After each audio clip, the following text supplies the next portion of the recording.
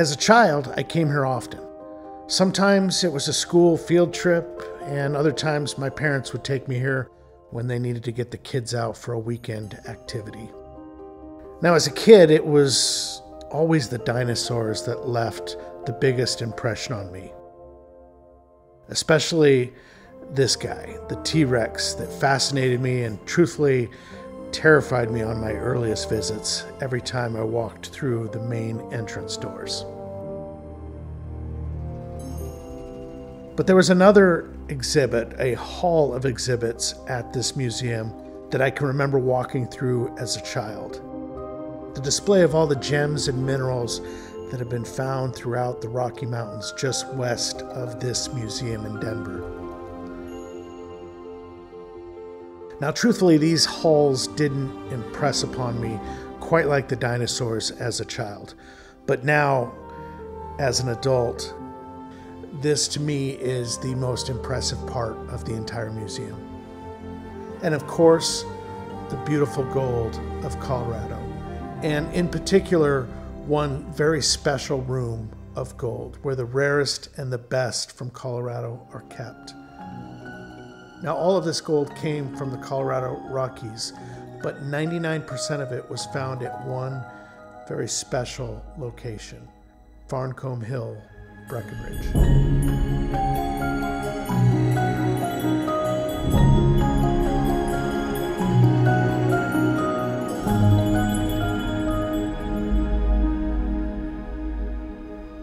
And also found on Farncombe Hill and in a display case of its own, the largest piece of gold in Colorado's history, Tom's Baby.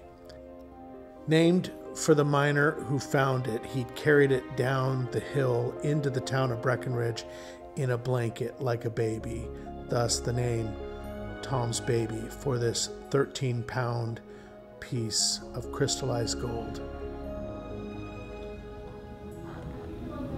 It's stunning. Absolutely stunning. I'll probably dream tonight I'm up on Farncombe Hill metal detecting and I find the next Tom's Baby. That might be a daydream. So for any gold enthusiast, this is really, it's a love story. It's a love story of some of the best gold ever found out of Colorado, most certainly, but in the entire world. I'll say it. Some of the best crystallized gold in the entire world. And it's all because of this man, John Campion. He was a part owner in the mine after Farncombe had made himself the richest man in Colorado. He would actually buy pieces from his miners. He would buy pieces. He already owned the mine, but he would put the best price on anyone who brought him a good piece of crystallized gold because he knew they would steal it. He knew they would high grade it because this stuff was so special. So he acquired these 120 pieces that are in the museum, and it's the only reason this collection is together and is what it is at that museum, is because he knew how special these pieces were and how rare they were. So I would encourage you, if you do get a chance, to go to Denver, go to the Natural History Museum and go see this collection of gold. But one thing they can't do at the museum, and maybe that would be a suggestion if this museum ever watches it, is to put something under magnification, because this gold gets really special when you see it under magnification. And I pulled about 6 or 7 pieces out of the 120 that we have for sale on the website. I just got to show you how good this gold is when you see it up close.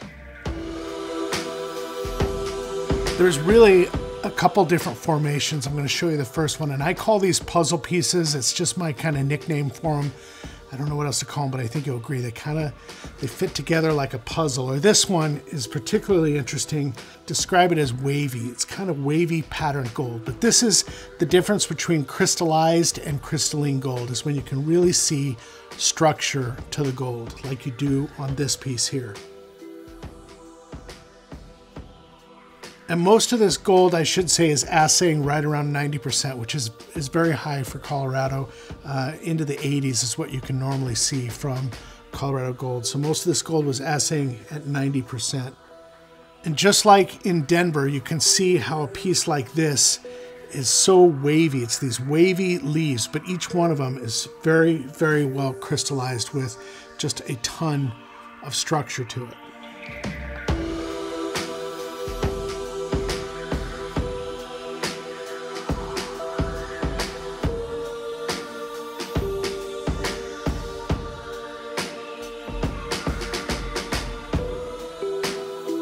And the third piece is spoken for already. My friend Ed has staked claim on this piece. So Ed, I wanted to put this one in the video just because it's one of my favorite pieces, and it's really rare for me to get them where they're still on the shale rock. And that's because the prospector has etched all of these out of the shale rock. These weren't just found laying on the ground like this. They all had to be etched out of rock. And so this piece here, fantastic that it's still on the quartz rock here, just this gold on this face. Really, really beautiful piece. The fourth one is one of my favorites, truthfully. And from a distance, it just looks like a piece of crystalline gold. Nothing truly special about it until you look at it under magnification. When you look at it under magnification, you see just how well crystallized it is, just how incredibly intricate and beautiful, especially right here on this top. If you just look at this, just fantastic crystallization in this pattern. It's all about pattern with crystallized gold, and that's how you just know it's something special and something different. This is truly one of my favorite pieces.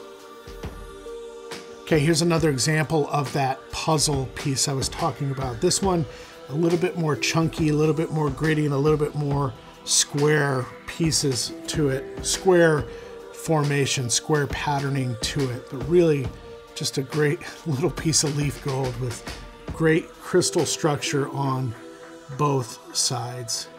And the other formation that was a lot more rare to see up on Farncombe was the wire gold, the bird's nest gold.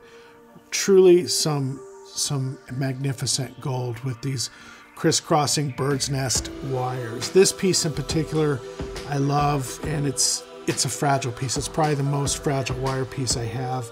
I'm going to flip it over and show you both sides, but I would recommend being very, very careful with this one. It's for looking only and not handling, not touching.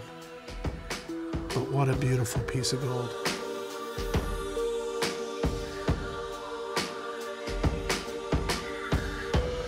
And the last wire is just one of my favorites. At the bottom, they're just flattened, and then they kind of go into this messy top of bird's nest wire gold, and you can see the distinct difference in the two. And truthfully, I think that right there might just be the thumbnail for this gold. This is truly a fantastic piece of wire gold. So this gold is truly some of the best in the world. I'm going to keep saying that. And I took you to Farncombe Hill last episode. I'll link it here if you missed it. And that hill's been dormant for the most part, except for one group of prospectors. Over the last 35 years, over their summers, they've been spending metal detecting and finding these gold pieces. And then they've etched them out of the rock. And they've presented the whole collection now. They're in their retirement years, and they're looking to move this gold along. It was never for sale. It's never been shown until now. I'm incredibly fortunate I get to work with these folks and market this gold. So if you're looking for a piece of some of the most special gold in the world, we have it. goldnuggetsforsale.com and goldnuggetsales.com. I put it on both websites. There's about 120 pieces, and it's truly, truly some of the best gold we've ever had. I'm going to leave it there. Appreciate you watching. Be well, be safe. Go check us out. We'll see you in the next video.